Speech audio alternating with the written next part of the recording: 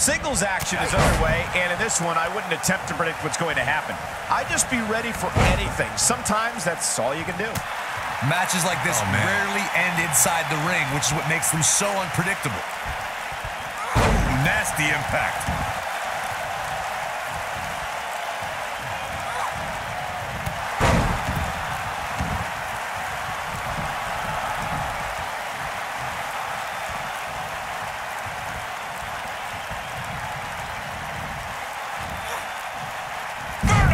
Suplex. Nice.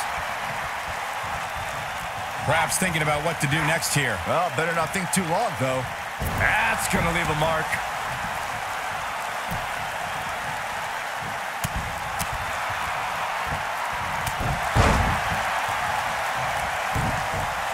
A striking blow.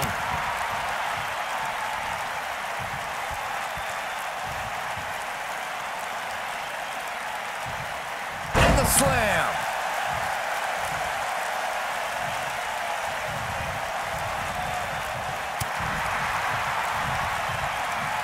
What a boot. Challenger's starting to falter. She's got to remember her championship dreams are on the line here. You know, she's the kind of competitor that actually likes getting hit. It motivates her. And this might just be what she needs to put her over the top, believe it or not. Just a step quicker, it looks like. You can see the confidence just beaming from her right now.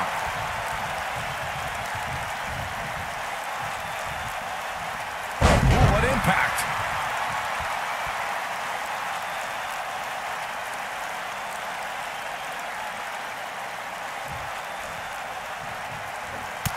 Guys, the most important thing for a superstar to remember in a Falls Count Anywhere match is that anything goes. And I do mean anything. I hope someone uses you as a weapon, Saxton.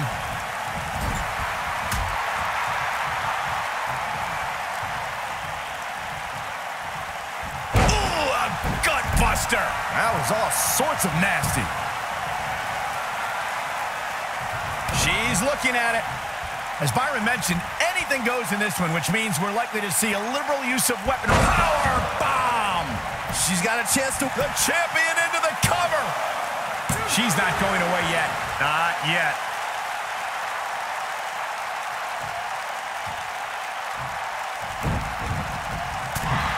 I think she's trying to prove a point here. Oh, what impact. No, there's the reversal.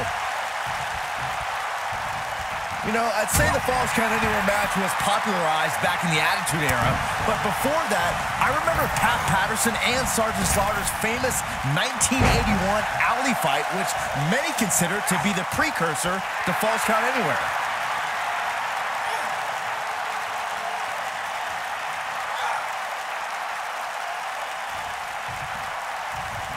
The challenger looking absolutely exhausted in there.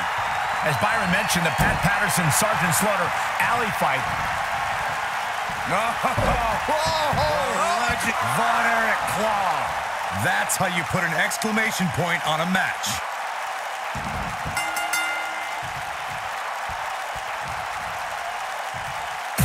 It's locked in. They tap. They tap.